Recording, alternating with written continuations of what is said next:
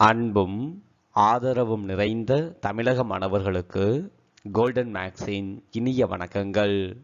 இன்னைக்கு நாம் பார்க்க போற கணக்கு, ஒரு பையில் 12 நீல நிற பந்துகளும் x சிவப்பு நிற பந்துகளும் உள்ளன.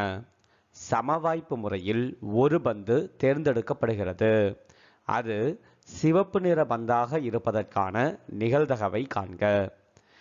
8 புதிய பந்துகள் அப்பையில் வைத்த பின்னர் ஒரு சிவப்பு நிற பந்தை தேர்ந்தெடுப்பதற்கான நிகழ்தகவு 1 பெறப்பட்ட நிகழ்தகவை போல 2 மடங்கு எனில் எக்ஸின் மதிப்பினை காண்க. இந்த கணக்கு 10ஆம் வகுப்பு பாடப்புத்தகத்தில் புள்ளியலும் நிகழ்தகவும் அப்படிங்கிற பாடத்தில் பயிற்சி 8.3ல் கணக்கு எண் 6வது கணக்கா வந்திருக்கு.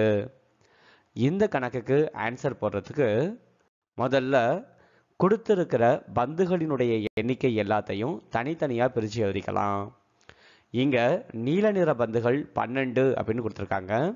ஸோ நீல நிற பந்துகளை என் ஆஃப் பி அப்படின்னு 12ன்னு எழுதிக்கிறேன். அடுத்தது சிவப்பு நிற பந்துகளினுடைய எண்ணிக்கையை எக்ஸ்ன்னு கொடுத்துருக்காங்க.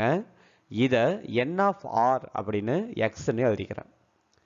இப்போ நமக்கு முதல் கணக்கு சிவப்பு நிற பந்தாக இருப்பதற்கான நிகழ்தகவு, இதுக்கு நான் கணக்கு போட போறேன். இதுக்கு கணக்கு போடணும் அப்படின்னா மொத்த பந்துகளினுடைய எண்ணிக்கை நமக்கு தெரியணும். இங்க மொத்தமா இருக்கிறதே 2 நிற பந்துகள் மட்டும்தான். ஒன்று நீல நிறம், மற்றொன்று சிவப்பு நிறம். ஸோ நீல நிற பந்தையும் சிவப்பு நிற பந்தையும் கூட்டணும் அப்படின்னா நமக்கு மொத்த பந்தினுடைய எண்ணிக்கை கிடைச்சிடும். ஸோ மொத்த பந்துகளினுடைய எண்ணிக்கையானது எக்ஸையும் 12ஐயும் கூட்டி எக்ஸ் பிளஸ் 12 அப்படின்னு எழுதியிருக்கேன். இப்போ முதல் கேள்விக்கான ஆன்சர் பார்க்க போறோம். சிவப்பு நிற பந்தாக இருப்பதற்கான நிகழ்தகவு P of R equal to N of R by N of S. இங்க N of R அப்படிங்கிறது X. ஸோ Xன்னு வச்சுப்போம். N of S அப்படிங்கிறது X plus 12. So X plus 12 எடுத்து எழுதிப்போம். இதற்கு மேலே இந்த கணக்கில் எதையும் சுருக்க முடியல. ஸோ இதை நான் அப்படியே எடுத்து வச்சுக்கிறேன். இப்போ நான் இரண்டாவது கணக்குக்கு ஆன்சர் கண்டுபிடிக்க முயற்சி பண்ண போகிறேன். இரண்டாவது கணக்கில் நீல நிற பந்துகளினுடைய எண்ணிக்கை மாறலை, அப்படியே இருக்கு. சிவப்பு நிற பந்துகள் மட்டும் என்ன பண்ணுறாங்கன்னா ஏற்கனவே இருந்த பந்தோட இன்னொரு 8 பந்து எக்ஸ்ட்ராவாக வைக்கிறாங்க. ஸோ ஏற்கனவே இருந்த பந்து எக்ஸு, இப்போ எக்ஸ்ட்ராவாக ஒரு 8 வருது. So X plus 8. இப்போ மொத்த பந்துகளினுடைய எண்ணிக்கை கூடி இருக்கும். மொத்த பந்தினுடைய எண்ணிக்கையானது முன்னாடி எக்ஸ் ப்ளஸ் 12 இருந்துச்சு. இப்போ அதோட ஒரு 8 கூட்டுறோம். ஸோ மொத்த பந்துகளினுடைய எண்ணிக்கை எக்ஸ் ப்ளஸ் 20. இப்போ சிவப்பு நிற பந்தாக இருப்பதற்கான நிகழ்தகவு கண்டுபிடிக்க போகிறோம். இதனுடைய formula N of R by N of S. இப்போ N of Rங்கிறது X plus 8, N of S அப்படிங்கிறது X plus 20. இதற்கு மேலே இதையும் சுருக்க முடியாது. ஸோ இதையும் நாம் தனியாக எடுத்து வச்சுக்கலாம்.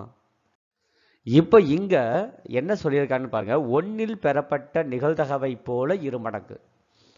1 பெறப்பட்ட நிகழ்தகவு என்னது? X by X plus 12. இது போல 2 மடங்கு. ஸோ 2ஆல் பெருக்கணும். இதை 2ஆல் பெருக்கினா எதற்கு சமம் அப்படிங்கிறாங்கன்னா இப்போ பெறப்பட்ட நிகழ்தகவுக்கு சமம். ஸோ இப்போ என்ன நிகழ்தகவு பெற்றிருக்கோன்னா X plus 8 by X plus 20. இப்போ இதை குறுக்க பெருக்கலாக மாற்றிக்க போகிறோம். ஈக்குவல்ட்டுக்கு இந்த பக்கம் வகுத்தலில் இருக்கிறது ஈக்குவல்ட்டுக்கு அந்த பக்கம் போனால் மேலே பெருக்கலில் மாறிடும். ஸோ மேலே நமக்கு 2x இன்ட்டு எக்ஸ் ப்ளஸ் 20 வரும். ஈக்குவல் டு அப்படியே இருக்கும். இங்கே உள்ள வகுத்தலில் உள்ளது அங்கே போயிடுச்சுன்னா பெருக்கலில் மாறிடும். ஸோ நமக்கு X plus 8 into X plus 12 கிடைக்கும். இப்போ உள்ளார பெருக்க போகிறோம்.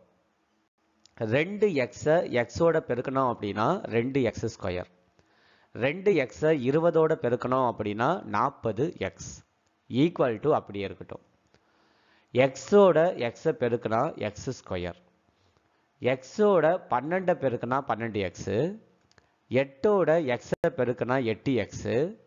ஸோ 12xஐயும் 8xஐயும் கூட்டினா 20x. இப்போ 8ஐயும் 12ஐயும் பெருக்கணும். பெருக்கினா நமக்கு கிடைக்கிறது 96. இப்போ இங்க 2x² இருக்கு, இங்க x² இருக்கு. இங்க இருக்கிற x² இந்த பக்கம் எடுத்துட்டு வந்தா -x². ஸோ 2x²ல ஒரு x² போயிடுச்சு அப்படின்னா நமக்கு மீதம் கிடைக்கிறது ஒரு x². இங்க 40x இருக்கு, இங்க 20x இருக்கு. 20x இந்த பக்கம் வந்தா -20x மாறும். ஸோ 40xல 20x கழிச்சிட்டோம் அப்படின்னா மீதி இருக்கிறது +20x. இங்க இருக்கிற 96 இந்த பக்கம் வந்தா -96 மாறும். இந்த பக்கம் இப்ப எதுவுமே இருக்காது. ஸோ =0. இதை நம்ம காரணிப்படுத்தணும். காரணிப்படுத்தும் போது பெருக்குனா -96 கூட்டுனா 20 கிடைக்கணும். ஸோ 24ஐயும் -4ஐயும் கூட்டி பாருங்க 20 கிடைக்கும். 24ஐயும் -4ஐயும் பெருக்கி பாருங்க -96 கிடைக்கும். ஸோ இதை காரணிப்படுத்தி இப்படி எழுதலாம். இதை ரெண்டா பிரிச்சுக்கலாம். x + 24 = 0னும் x - 4 = 0னும் பிரிச்சுக்கலாம். இந்த +24 ஈக்குவல்ட்டுக்கு அந்த பக்கம் போயிடுச்சுன்னா -24 மாறிடும். இந்த -4 ஈக்குவல்ட்டுக்கு அந்த பக்கம் போயிடுச்சுன்னா +4 மாறிடும். இப்போ எக்ஸுங்கிறது எதை குறிக்குது அப்படின்னா சிவப்பு நிற பந்துகளின் எண்ணிக்கையை குறிக்குது. ஸோ எண்ணிக்கை கண்டிப்பா மைனஸ்ல வராது. அதனால இது நமக்கு ஏற்புடையது அல்ல. ஸோ நம்மளுடைய எக்ஸ் அப்படிங்கிறது 4. எக்ஸின் மதிப்பு கண்டுபிடிக்க சொல்லியிருக்காங்க. ஸோ எக்ஸினுடைய மதிப்பு 4ன்னு கண்டுபிடிச்சிட்டோம். ஆனா இன்னமும் நம்ம முதல் கணக்குக்கான ஆன்சரை முழுவதுமா கண்டுபிடிக்கல. இங்க எக்ஸோட அப்படியே இருக்கு. இப்போ நம்ம முதல் கணக்குக்கான ஆன்சர் கண்டுபிடிக்க போறோம். இதுல எக்ஸுக்கு பதிலா நாம இப்ப கண்டுபிடிச்ச 4 அப்ளை பண்ணலாம். ஸோ இந்த எக்ஸும் 4 மாறிடும், இந்த எக்ஸும் 4 மாறிடும். 4ஐயும் 12ஐயும் கூட்டுனா நமக்கு கிடைக்கிறது 16. மேலையும் கீழையும் 4ஆம் வாய்ப்பால் அடிக்கலாம். அடிச்சுட்டா நமக்கு கிடைக்கிறது 1/4. ஸோ இதுதான் முதல் கணக்குக்கான ஆன்சர் 1/4. இரண்டாவது கணக்குக்கான ஆன்சர் 4. இந்த வீடியோ உங்களுக்கு பிடிச்சிருந்துச்சு அப்படின்னா ஒரு லைக் பண்ணுங்க. உங்களுடைய நண்பர்களுக்கும் இந்த வீடியோவை ஷேர் பண்ணுங்க. இதே போன்ற வீடியோ உங்களுக்கு ரெகுலராக கிடைக்கணும் அப்படின்னா மறக்காம நம்மளுடைய சேனலை சப்ஸ்கிரைப் பண்ணுங்க. மீண்டும் உங்களை அடுத்த வீடியோவில் சந்திக்கிறேன். அதுவரை நன்றி, வணக்கம்.